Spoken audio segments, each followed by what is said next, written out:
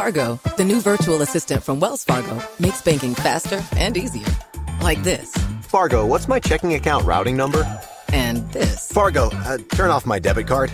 And this. Fargo, what did I spend on groceries last month? And that's just the beginning.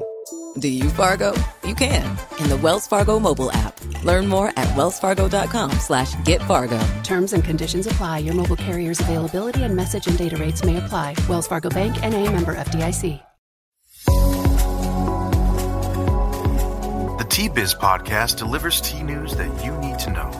A recap of the week's major headlines with commentary and cultural trends hosted by Dan Bolton. It is the voice of origin for tea professionals and enthusiasts worldwide.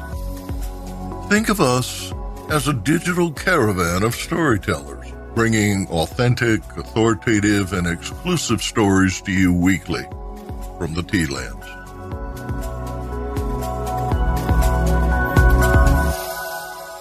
Hello, everyone. Here are the headlines. Cold brew is trending for iced tea month. DAVIDsTEA in Canada settles its debts. And Kenya exports surge, but auction prices remain low. More in a minute, but first, this important message. Avani empowers rural women practicing sustainable agriculture, including tea and crafts such as weaving with natural fiber and plant-based dyes. Up in the towering Himalayas, Kumaon is one of India's oldest tea regions. Today, we raise our cups in the name of Avani Kumaon, a nonprofit dedicated to strengthening farming communities. Cheers to a brighter future for all. To donate, visit avani-kumaon.org. Cold brew convenience is the answer to summer heat during iced tea month. The challenge of correctly steeping a delicate green tea to avoid bitterness disappears when the tea is brewed overnight in the fridge. Quote, "I'm cutting calories and want something more flavorful than water," begins one Reddit thread. Can you explain to a total cold brew newbie how to get the most flavorful green tea without additives? The responses were enthusiastic and numerous, evidence that the technique rivals more traditional fresh-brewed, flash-chilled black tea. Whether boiling tea to pour over ice or making cold brew, the tea-to-water ratio is critical. Begin with about twice the normal amount of tea, 6 to 8 tablespoons for 1.5 quarts or 8 to 12 grams per 950 milliliters. Stale tea requires more leaves. Quality leaf requires fewer. Make sure your vessel is airtight, as tea will pick up the scent of leftovers. Allied Market Research estimates RTD tea generated $30 billion in 2019 and will grow 5.5% annually to $39 billion in 2027. Health-conscious millennials are driving sales. Mintel reports that 25% of new tea innovations are RTD. In China, where 78% of the consumers are frequent drinkers of freshly brewed hot tea, RTD enjoys 49% penetration, which is greater than tea bags, according to Mintel. Business Insight. Cold brew coffee experienced remarkable 5-year growth in both bottled ready-to-drink and food service. North America is the largest cold brew coffee market globally, with 66% market share. This is followed by Europe with 17% and Asia at 11%. In the U.S., 2015 sales of cold brew coffee are expected to rise tenfold, from 110 million to 945 million in 2025, according to Statista Market Research. 360 Market Research estimates the market globally will reach 2.8 billion by 2026. DAVIDsTEA settles its debts. A Quebec Superior Court approved the Montreal-based tea company's plan to settle $118 million in claims, with $18 million payable in July. The U.S. bankruptcy court this week approved a similar plan for resolving debts owed by DAVIDsTEA U.S. subsidiary. The settlements are a final step towards exiting a year-long reorganization precipitated by the closure of all but 18 of the company's more than 200 locations. The settlement will be divided with approximately $15.3 million going to Canadian creditors and $3.5 million to U.S. creditors, according to PricewaterhouseCoopers Canada.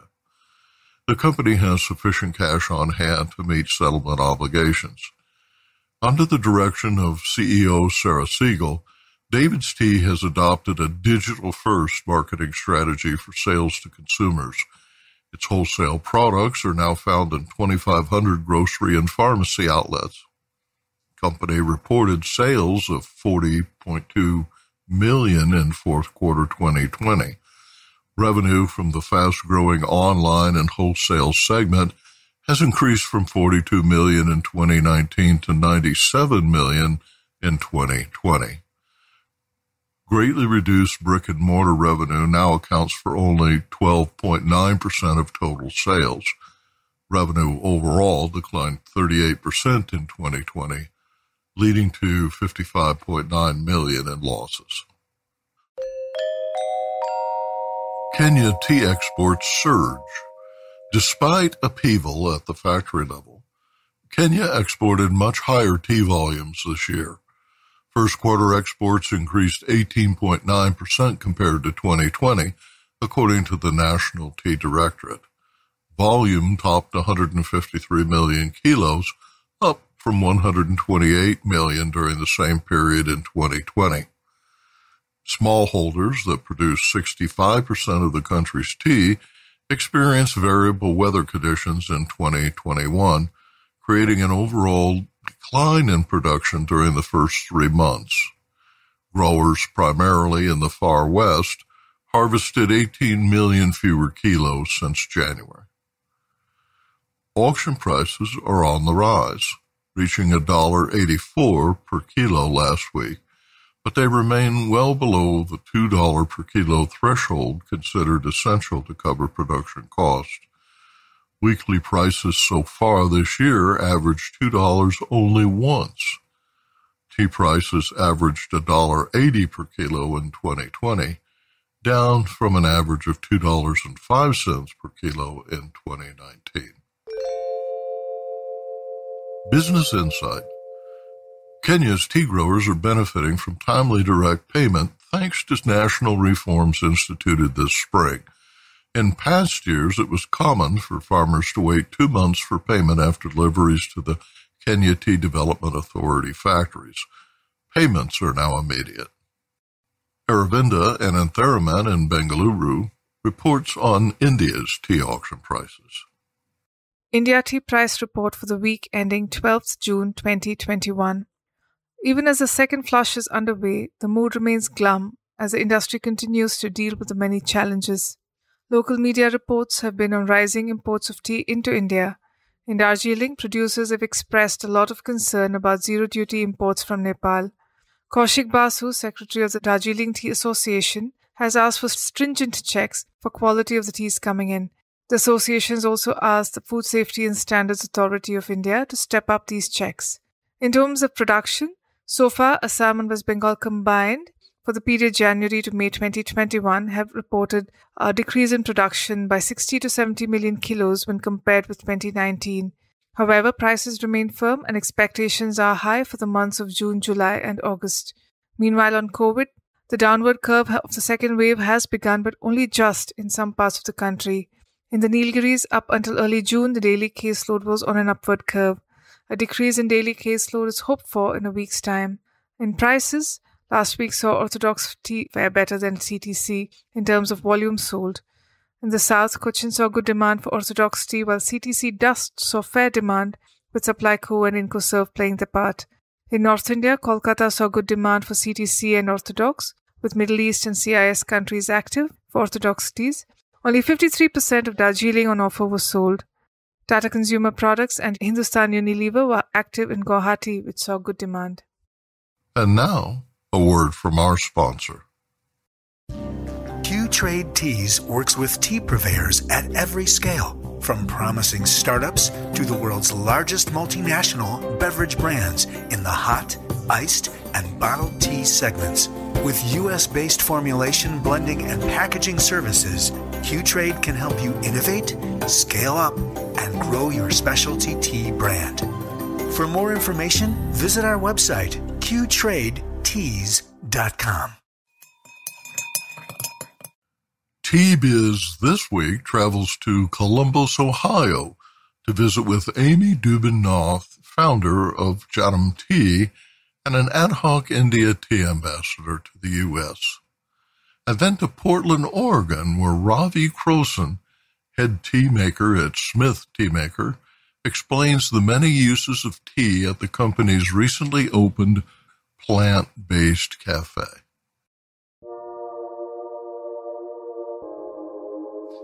Amy Dubin-Nath sees a bright future for specialty tea originating in India, but I don't think it is going to be a quick flip where people are only after high-end teas, she says. Instead, the process will be gradual, following a path similar to wine. Do I want to see the spectacular teas of India keep selling at a high price, she asks?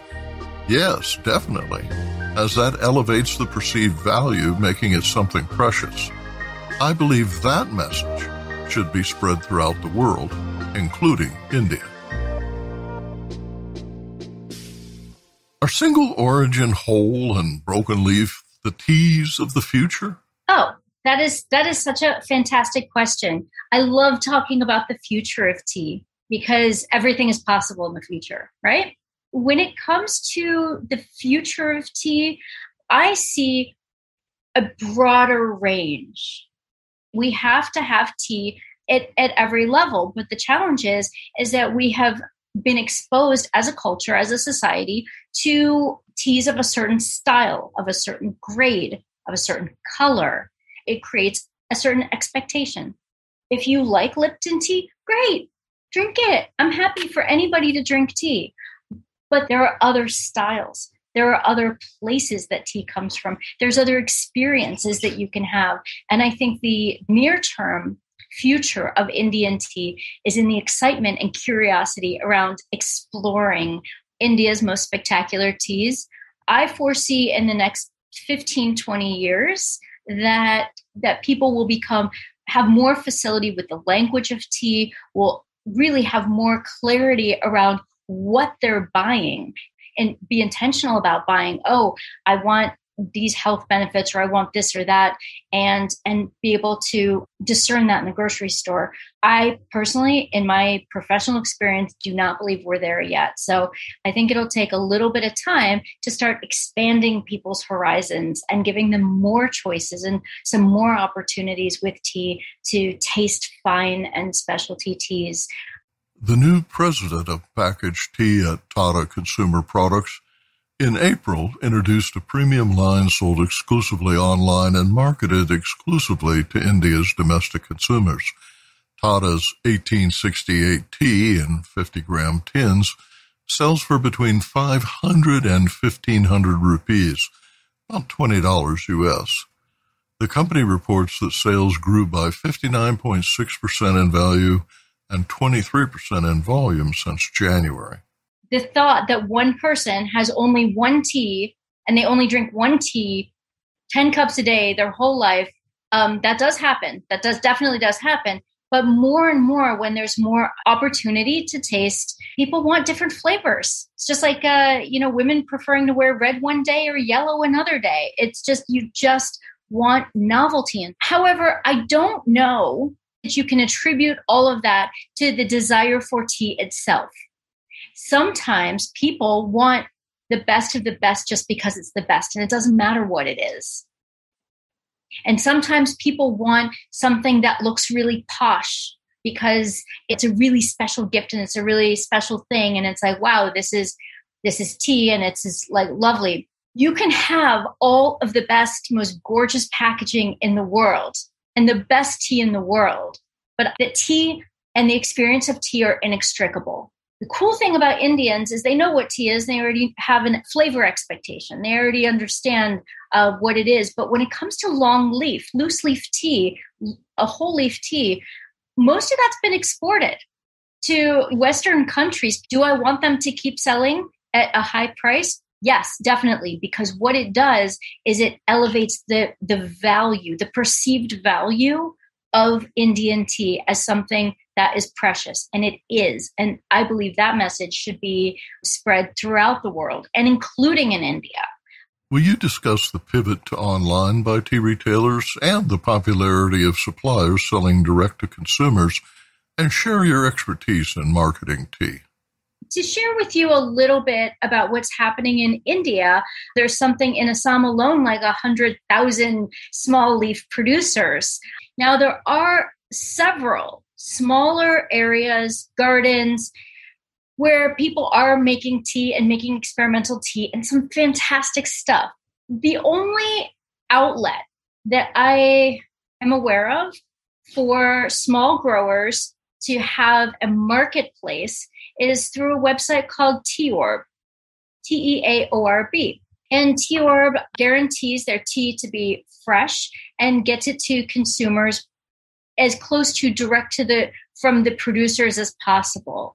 It's a very new operation, just within the last couple of years, but there really isn't anything that is pervasive, government-backed, large organizations that are stepping up to really promote the produce from small producers. So far as I know, in India, Teaorb is groundbreaking, and I don't know of any other marketplace for small growers. Amy, will you tell listeners about your talk next week at World Tea Expo? This is going to be a very interesting week for me because I'm speaking at the World Tea Expo and the Global Summit for All Things Food, a completely separate show at the MGM Grand a couple days later. The World Tea Expo talk is, here's all the things I love about Indian tea talk. Indian tea, I feel, has been a little bit underrepresented at World Tea Expo. So my goal in going is to share with people how I got into it, how I developed my love for Indian tea over 20 years ago, how and why I changed my life to basically be a de facto brand ambassador for Indian tea in North America, is that people don't realize they've been drinking Indian tea, and they think of Indian tea as being masala chai and are unaware that India produces so many different styles and types and varieties. Amy's expo talk is titled The Wild Expanse of Indian Tea. Hang on to your taste buds. It's at 1 p.m. Tuesday, June 29th. 2 days later, at the Global Summit for All Things Food, Amy will accept an award as one of the 100 most influential food and beverage professionals.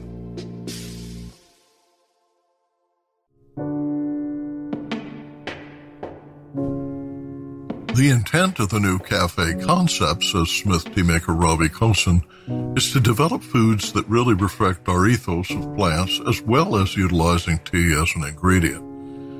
The new Smith Teamaker Café sources locally with a menu that includes snacks, lattes, and ice concoctions with full meals that demonstrate how tea and food can live in harmony from leaf to cup to plate.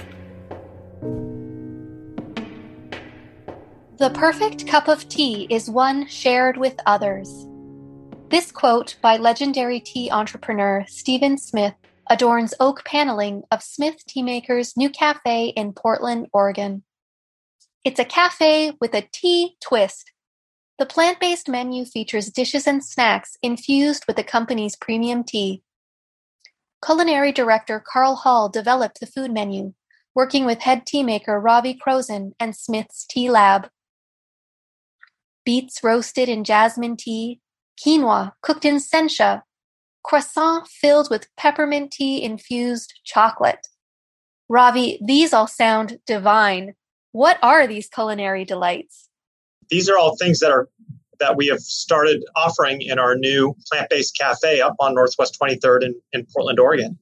The concept really is to further the being a plant-based company, further that concept in terms of developing foods that really reflect our ethos of plants, as well as utilizing tea as an ingredient.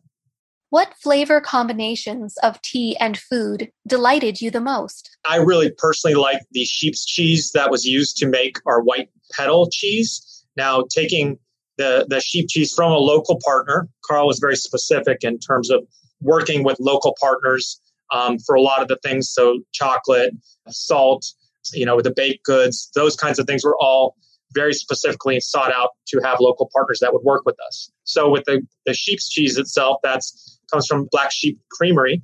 And we basically blend in white petal, which is our sort of floral, slightly fruity white tea. And it just creates this incredible sort of new experience. Fat, as you may or may not know, works in this process called enfleurage, where it takes on aromas very easily. So the fat in the cheese really brings in all those flavors that you find in drinking that tea. So they're expressed very cleanly through. And we use that in a couple different aspects at the space, and one in a bowl that is just a delight to eat. I imagine this process was filled with experimentation in your lab. Carl, spearheading this again, worked with my team to fine-tune a lot of these concepts. He had already, some of these dishes were quite well worked out, but there were some that just needed some fine-tuning. And with our help, kind of guiding and offering suggestions on how to best achieve the final outcome of a really wonderful dish, we worked together to create a wonderful menu. And again, my team was integral in that, but certainly Carl is the genius in this whole process and the driver. You just opened at the end of May, but can you share what menu item has been a popular choice so far, and what you think it is about that item that's attracting customers? We have a turmeric noodle bowl. Having turmeric on the menu is such a recognizable ingredient. You've seen a rise in consumption in turmeric-based teas over the last 5 years. There is a understanding in the consumer consciousness on a broader scale now of turmeric being a beneficial and healthy ingredient. So, leading with that as part of the overall makeup of that dish allows for people just to immediately get what they're buying. That shows that people that are coming to buy food at Smith as well as drink teas are health conscious, as well as looking for new and exciting experiences. What is your personal favorite item on this lovely menu? Now's your chance to entice us all to visit Portland. I really do like the masala chai spiced cinnamon sugar bun. If you peel off each layer and eat them bit by bit, you can really get the experience of how well the masala chai is built into that baked good. And I love to pair that specifically with our black lavender latte, which is actually brewed using an espresso machine, or what we like to call a tea-espresso machine. And what that does is the high pressure combined with the heat creates a large amount of dissolved and suspended solids in the brew, which give a much thicker, richer experience. Hence the use of, that was the intention of espresso machines from the beginning, is to create this viscous quality to the brew that you can't quite get from brewing it in different ways. So adding that black lavender latte, and we use a little bit of oat milk to top that off, is just such a delight and pairs so well with the masala chai morning bun. The cafe is located in Portland's Northwest 23rd District, the same neighborhood where the company was founded in 2009 by the late tea maker Steven Smith. Visit smithtea.com to learn more. Intrigued by what you heard in today's podcast? Would you like to learn more from our global network of tea biz journalists and tea experts? Contact them directly through Subtext, a private message-based platform. Avoid the chaos of social media and start a conversation that matters. Subtext message-based platform lets you privately ask meaningful questions of the tea experts, academics, and tea biz journalists reporting from the tea lands. You see their responses via SMS texts, which are sent direct to your phone. Visit our website and subscribe to Subtext to instantly connect with the most connected people in tea. Remember to visit the Tea Biz website for more comprehensive coverage. That's www.tea-biz.com. DAVIDsTEA.com. Thanks for listening. Farewell till next week.